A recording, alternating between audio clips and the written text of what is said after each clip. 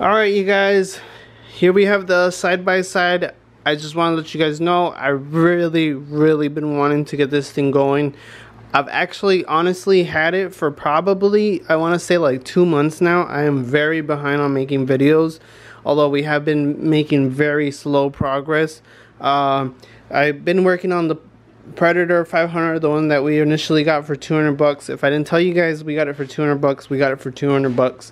So that's what I've been working on first, so then we can get to this. But this, I've already ordered the 2 headlights that it was missing. Also, I ended up finding the, not the carburetors, but the EFI here. So I did find that. It was wrapped up in a shirt. I thought it was missing. I don't know if I even put it in the last video that I posted about getting this thing. I rinsed this thing down because it was really muddy. But as you guys can see, it's still pretty much in really rough shape. I haven't really touched it. All the parts are still in the back here. But the only thing that I have been doing is, so I brought the engine over here. I couldn't take this damn thing off. The little cap right here, it was killing me, you guys. Like literally, I think I struggled for like 2 weeks and I was just scared to break it. I ended up saying screw it, I'm not getting anywhere like this. Ended up breaking it. I already ordered a new one of those too. I already have that. That's how you know that took like a week, and this thing's still sitting here.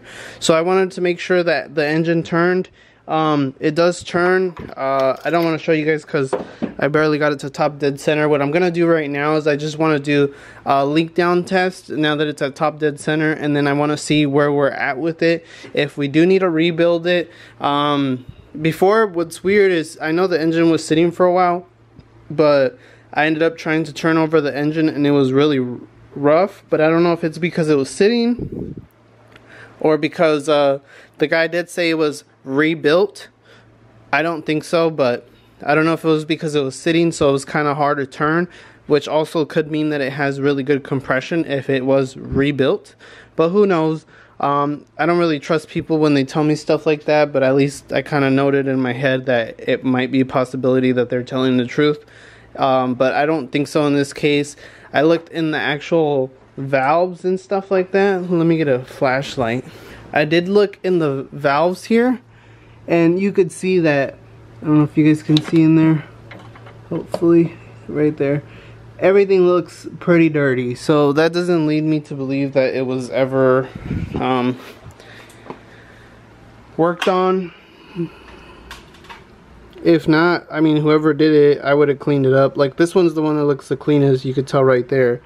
But maybe even this one too. But at least the other side, I know it's the exhaust side, but still it looks really dirty. If anything, they would have done it too. But then the other thing that I saw is there's like gasket maker that they put on. I mean, they could have opened it up and checked it out. But see, even these gaskets, I mean, they don't look new. And it looks caked on, you know what I mean? Like maybe they did the valve lash on them or something, but I don't think they rebuilt this thing, that's for damn sure. But right now we're gonna just do a quick leak down test. Hopefully this works out. I'm gonna do one on each side since this being 2 cylinders. It's an 800cc motor. I think it's only like a 734 though cc, but it's supposed at 800. So we're gonna go ahead and give this a shot. I'm gonna put the camera on the stand. We're gonna do a leak down test and we're gonna see what happens. Alright you guys, here we are. So we're going to do a quick leak down test to kind of finalize our result of the engine either being good or bad. So we're going to figure that out.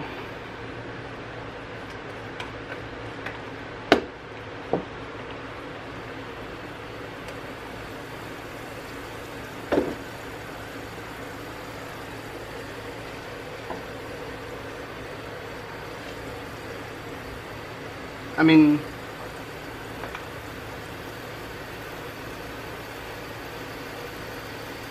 that's not bad. It's at 50.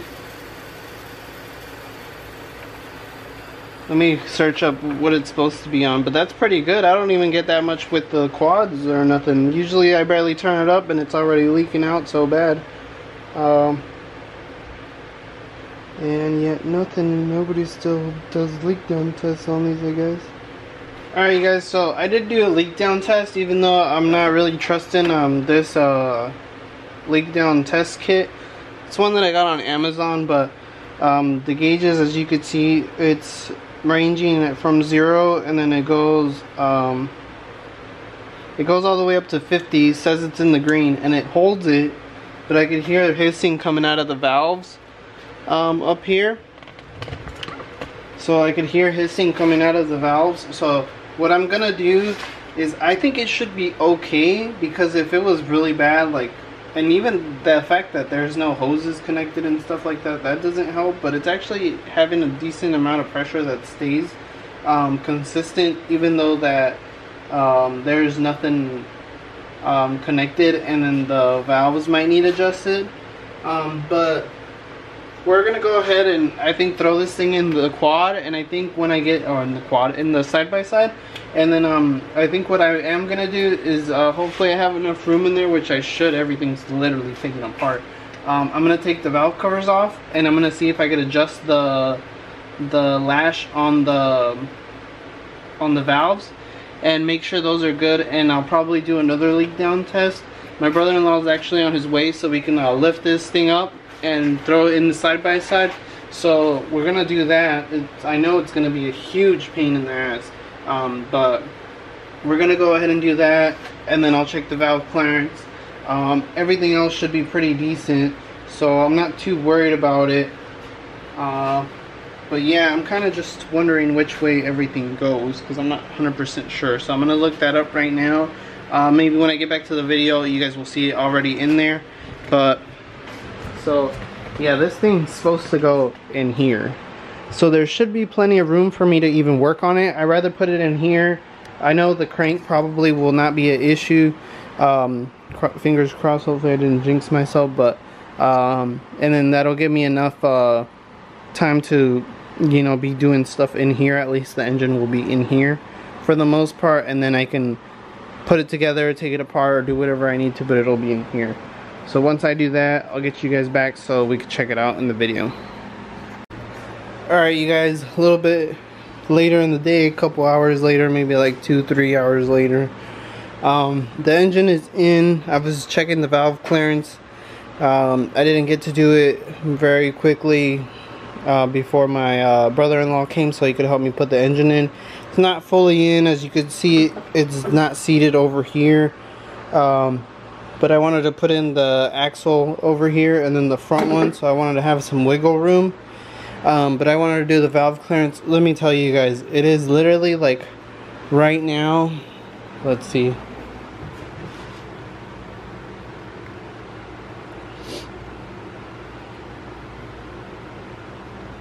it is 96 degrees where I'm from,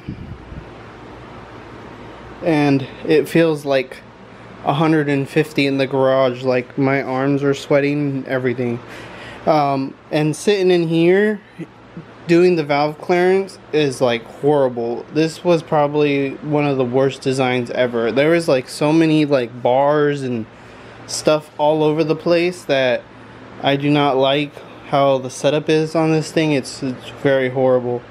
Like I can't imagine how many hours it actually takes like a regular mechanic to do this.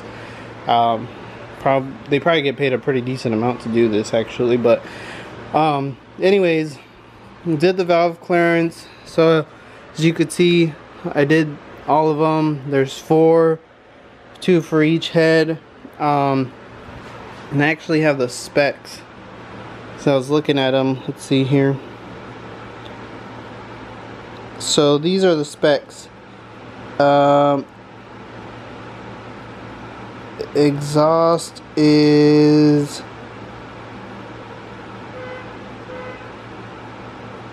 .20 to .25. Intake is .07 to .12. So that means the two inside ones right here are intake, the 2 outside ones are exhaust.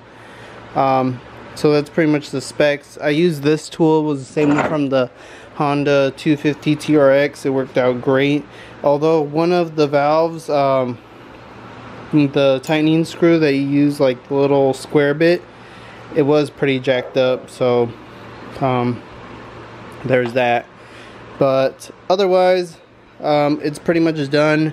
So I think now I can actually start connecting everything. So obviously, if you're doing just the valve clearance, you want to make sure your engine's at top dead center, like always. There's plenty of stuff to take apart just to even get in here. So, you know, definitely it's going to be a project for sure, like a 2-day project, unless you tackle it in one entire day, but that's probably real hard. But anyways, we made some progress today. I think I'm going to start connecting everything, and then I'll get back to the video probably tomorrow. Like how I said, I am probably still missing a couple of things. I have to connect the axles, the wiring, the water hoses. I have to order an oil filter actually, which I might do right now. I have to get oil for it. I didn't check the belt, which I should have checked the belt that I had it out, but I think I'm just gonna roll with it. If anything, I'll just take it apart again. It's not that big of a deal to me, but it is a pain in the ass. But yeah, this is where we're at, you guys. Hopefully next video you guys will see a whole lot more done, and we're gonna get going on this thing because I really want to drive it, even just around the neighborhood to test it out. I want to see like how fast it goes, even though it only goes like probably like 50-60 miles an hour. I think I read it. But anyways, this is why I haven't been recording, you guys. It is ridiculously hot in Arizona, especially in the garage, and I have my door open. I have 2 fans going. I actually have a swamp cooler. I don't know why I didn't bring it. That's probably a good idea. I'll probably bring it tomorrow while I work on this thing, but I'm pretty much done for the night. We did make some progress, so that's definitely good. I'll get back to the video probably within the next couple of days when I start putting stuff together. I'm not gonna probably record it just because it's all basic. I mean, I didn't even take it apart, so I'm not 100% sure how everything's supposed to go. So I guess I'll have to figure that out, so it might take me a couple of days, some diagrams and everything, which I already looked up. But yeah, if you guys like the videos, don't forget to like, share, and subscribe, y'all. Plenty more videos coming, plenty of more stuff going on in the garage, like always. Thank you guys for watching. Peace.